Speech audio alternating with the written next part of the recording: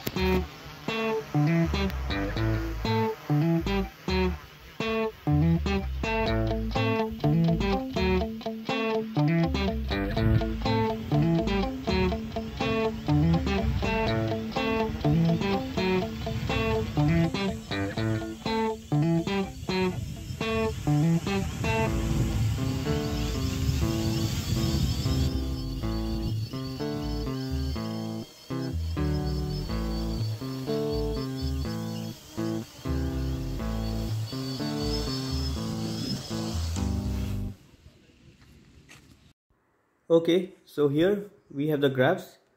So you can see the data streaming. Okay, it starts from somewhere 0. I have taken the 0 reference as ground. So now I'm raising the drone and you can see the response in the barometer reading, and now it is being lowered. I have done this intentionally just to see the response on the graph, and now it's rising. So we are approaching 10 meters.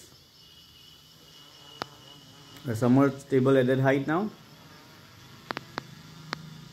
and then further it is increasing now to 12 meters, stable there,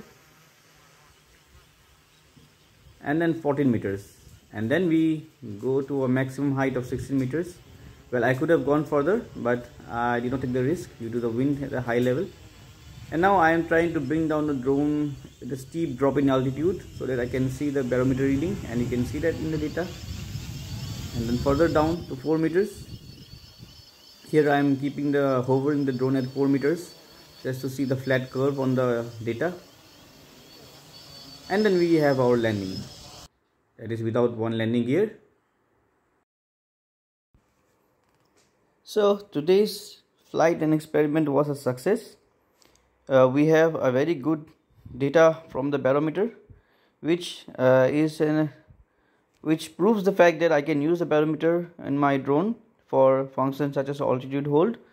Although I have already implemented that using Sonar for lower altitudes, but for higher altitudes it is possible to use the BMP280. I could also go ahead with MS5611, which is a much better barometric sensor and has a higher resolution.